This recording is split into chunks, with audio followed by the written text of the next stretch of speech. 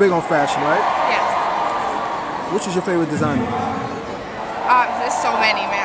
I don't just have one. If you were in an island and you can only take one designer with you, who would it be? Well, I'm my favorite designer.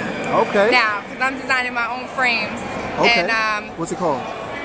well, I have a store coming out called Behind Her Shades. Dope, dope. And yeah, I'm like really taking this seriously. I'm working in a factory in Germany to really sit down and really make these shades. Make it happen. Oh, that's gonna be dope. And I'm not just getting somebody to make shades and put my name on it. Like, right. This is very you want to get involved. You yeah. want to get involved. That's dope because a lot of people just put the name and let other people handle it. Yeah, I mean, nah. Now I'm big on shades. It's gonna be for guys too.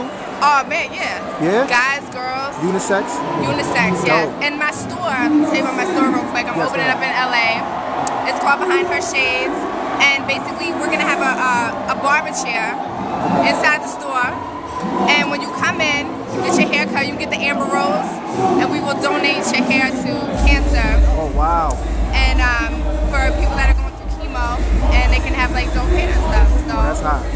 And everybody that works for me they gotta donate their hair to cancer. Oh yeah? But they can't work for me. That's what's up. Absolutely. I like that. Last question. Yeah. Now in this business that you're in, fashion, whatever it be, what's your ultimate goal?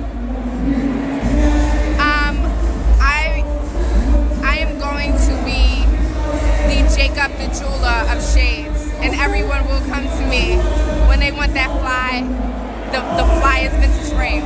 I appreciate your confidence. A lot of people say I would like to, but you say I'm gonna be. I'm gonna and be. I dig that. Yeah. And I dig